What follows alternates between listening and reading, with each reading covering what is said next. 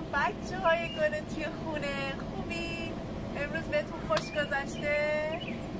خدا رو شکر. بچه ما امروز میخوایم براتون یه قصه دیگه از جنگل قصه ها بگیم. جنگل قصه ها همه حیوونا با هم زندگی میکردن، مثل آقا شیره، گرگه، خرگوش درازگوش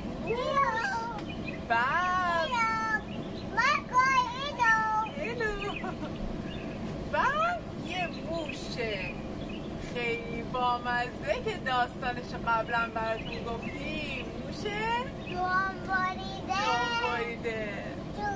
دوباریده هم یه خونه تو جنگل هم داشت. یا موشه اونی که شیره پادشاهی تو جنگل بود یا اون موشه؟ آره یا اون موشه. خلاصه بچه ها تو این جنگل درسته یا اون. خلاصه بچه ها تو این جنگل بزرگ قصه ما حیوونا خیلی خوب با هم همکاری میکردن. جنگل پر از درختای قشنگ، پر از درختای میوه،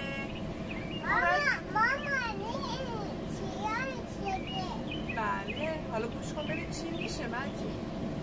ماهانم میشه. آره اینم درختای میوهش بودن.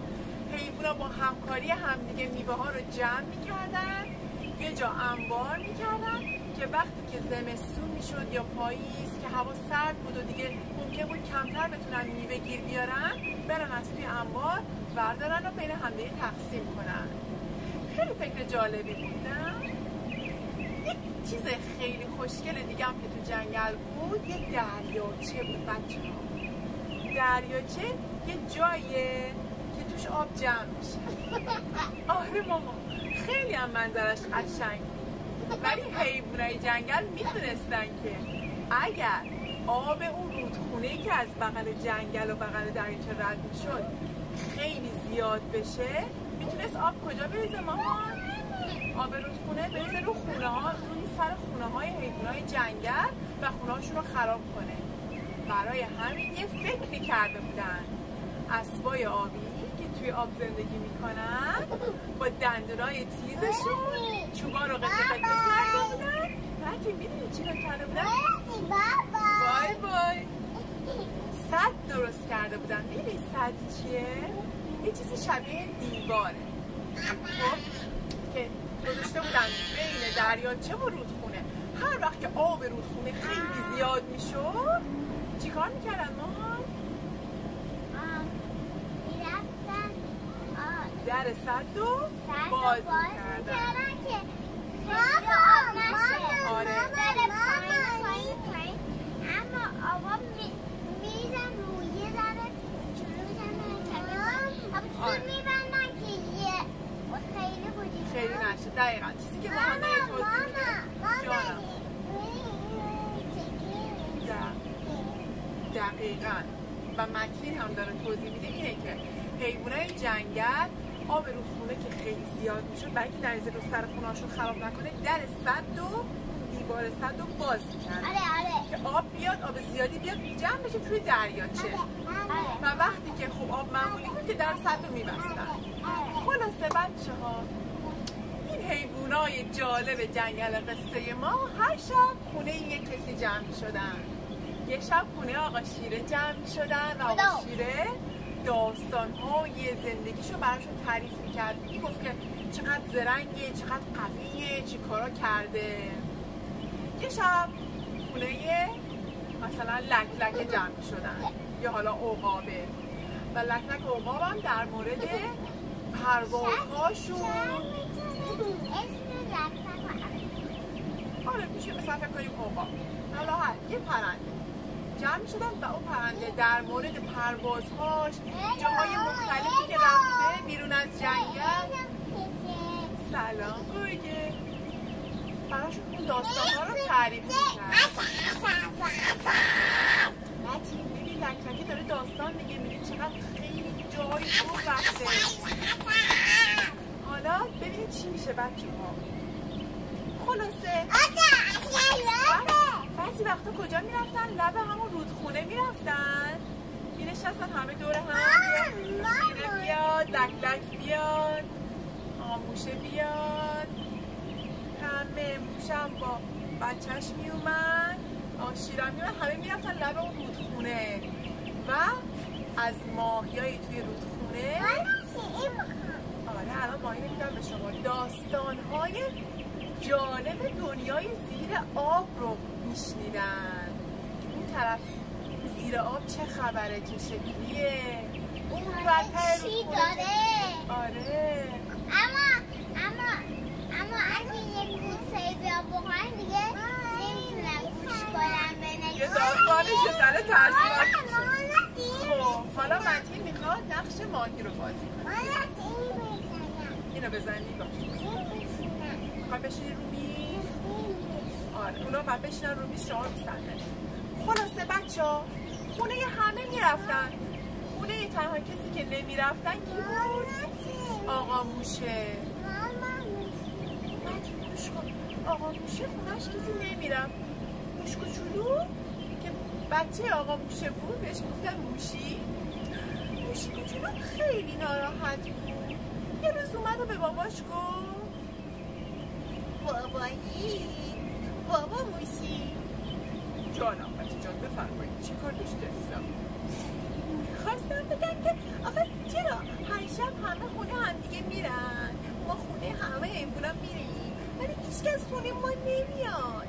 چرا هیچ وقت تو هیچ داستانی، یه کاری، یه چی میدونم یه چیز عجیب و غریبی انجام ندادی برای کسی تعریف کنی که مردم بیان خونه ما بشنن قصه گوش کنن؟ عجب گرفتاری شدیم که بچه خود آدمم پسر گلم. بله بابا آخه به این قیافه من میاد که من اینقدر قوی باشم که داستان هم شبیه داستان شیر باشه، یه داستان خودت باشه. والا ما یه داستان داریم اونم دم بریده ما، این دم به بندر رو دوختن تموم شد و رفت.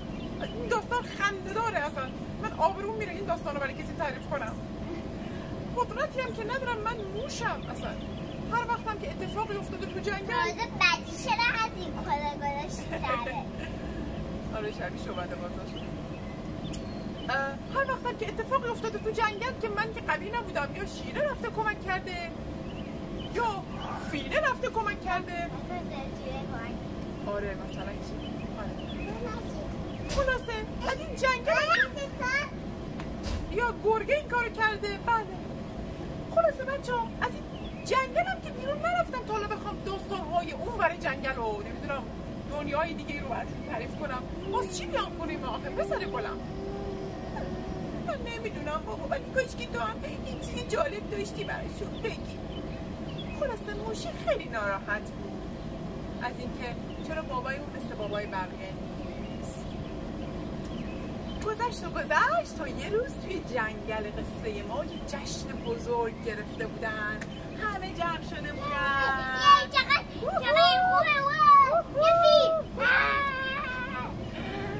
و موشی هم اومده بود، بچهش هم اومده بود.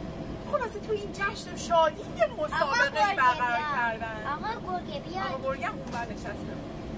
واقعا یه مسابقه تو جشن گذاشتن. مسابقه 2 این که از یه نقطه شروع کنن. نه واقعا ببین تو صندلی نشسته، واقعا عقب‌تر بشین لطفا. متین یه مسابقه 2 گذاشته بودن. با مسابقه دویدن. حالا همه وایساده بودن حیفنا آماده، ببرا هم این بر وایساده بود، شیره هم اون بر، همه آماده بودن برای اینکه بدوئن. تا سوتو زدن همه شروع کردن به دویدن. همه دویدن. میدونی کی اول شد بچه‌ها؟ اگه گفتی کی از همه حیوانات تندتر میتونه بدوه؟ ببر. آفرین، ببر اول شد بچه‌ها. میدونید کی آخر شد؟ موشه. بابا موشی آخر شد تو مسابقه، چون موشی درست همه بود دیگه. باری کلا ببر اول شد ولی موشی آخر شد. نگاه چیه؟ چقدر زور زده بود که برنده شد. آره خسته بود. افتاده. چقدر زور زده. آره زور زده. خلاصه حالا بشین ببینیم چی میشه. حالا خلاصه بچه‌ها موشی خیلی ناراحت شده بود که باباش آخر شده. همینجوریش ناراحت بود که چرا باباش داستان‌های جالب نداره. درسته ما بهش چی گفته بود؟ چرا داستان‌های خوب تعریف نمی‌کنی، با بقیه باباها فرق می‌کنی؟ الان هم که دیگه آخر شده بود خیلی غم و غصه گرفتش ما. بعد اومد و همینجوری با چشم گریه رفت خونش. خلاصه شب شد و همه رفتن خونه هاشون. همینجور که میخواستن بخوابن یک صدای داد و فریاده کیو شنیدن؟ آقا شیره خونش کجا بود؟ بغل اون دریاچه‌ای که بهتون گفتم براش سد ساخته بودن اونجا خوابیده بود. ولی حیوونا یکو از خواب همه پریدن دیدن آقا شیره داره میگه وای به دادم برسید، خونم آتیش گرفته. آره نشون بده شیره رو. اوه خونم آتیش گرفت، سوختم به دادم برسید. دیگه حیوونا نمیدونستن چی کار کنن. خانم فیلی بلند شده بود رفت با خورتومش از دریاچه آب کشید، ریخ و آتیش اصلا فایده‌ای نداشت. آتیش خیلی بزرگتر از این حرفا بود. لک پرواز کنان رفت و یه سطل گیر آورد و همینجوری گرفت به پاشو رفت آب پر کرد از تو دریاچه. پرواز کنان اومد ریخ روی خونه هم شیره که داشت میسوخت. ولی بازم انقدر این آتیش بزرگ بود که این آبای به این کمی نمیتونست خاموشش کنه. دیگه خود لکلکن دیگه با شعله‌های آتیش نزدیک بود بسوزه. دیگه خودش رو کشید کنار و رفت یه جا نشست. میدونید نفر بعدی کی بود بچه ها؟ آقا موشه بود. نکین آقا موشه رو میشو بگی شما اینو بازی کن من اینو بازی کن. آقای این انقدر که نمیدونید داستان بگی، فقط آقایش میره هر موقع یارش میفته این دوم ببنده. بچه ها آقا موشه آره مامان یه فکر کرد. اومد و گفت بیاین باید در سد رو باز کنیم. در سد رو زد بالا، باز کردن همه با هم. گفت با این باز کردن در سد ما یه میزان زیادی آب میتونیم به طرف خونه شیره هدایت کنیم که یک آتیش خاموش کنه. و واقعا هم همینطور شد بچه ها. اومد و در سد رو باز کردن و آب ریخت روی خونه شیره، همه آتیش خاموش شد. بعدم زود چیکار کردن مامان؟ بعدش زود در سد رو بستن که زیادی آب نره دیگه، همه جا رو آب برداره. خلاصه همه حیوونا خوشحال شدن، مخصوصا شیره به همه. آره مامان موشی کوچولو هم خوشحال شده بود، بالا پایین بود، افتخار میکرد به باباش که اینقدر قشنگ فکر کرد. با فکرش یه مشکلی که هیچ کدوم از حیوانای حتی قوی جنگل نمیتونستن حلش کنن مشکلشون رو حل کرد. همه حیوانا به شیری گفتن تبریک میگیم چقدر شما باهوشی. آفرین.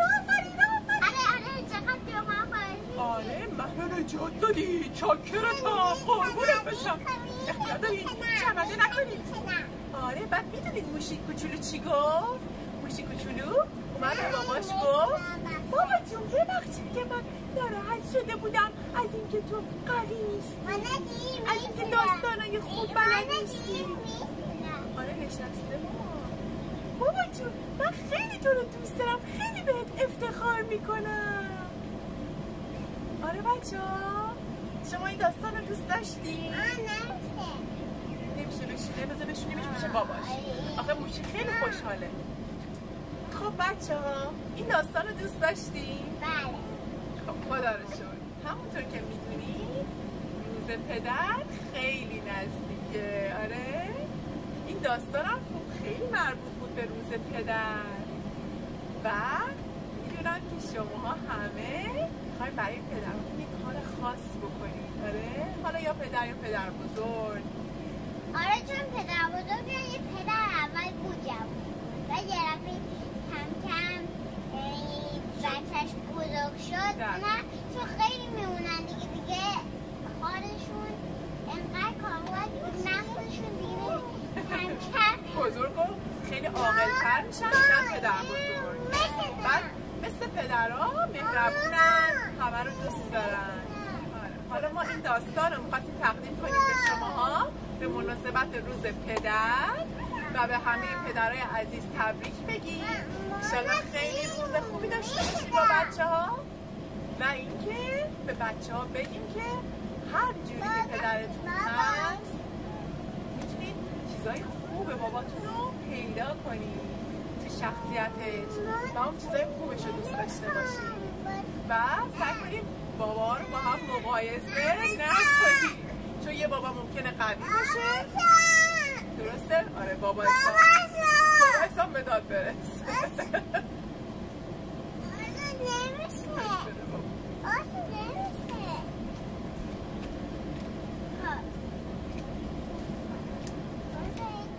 پس تا برنامه بعدی همتون رو به خدا میسپاریم. امیدواریم که روز پدر خیلی خوبی داشته باشید. خداحافظ.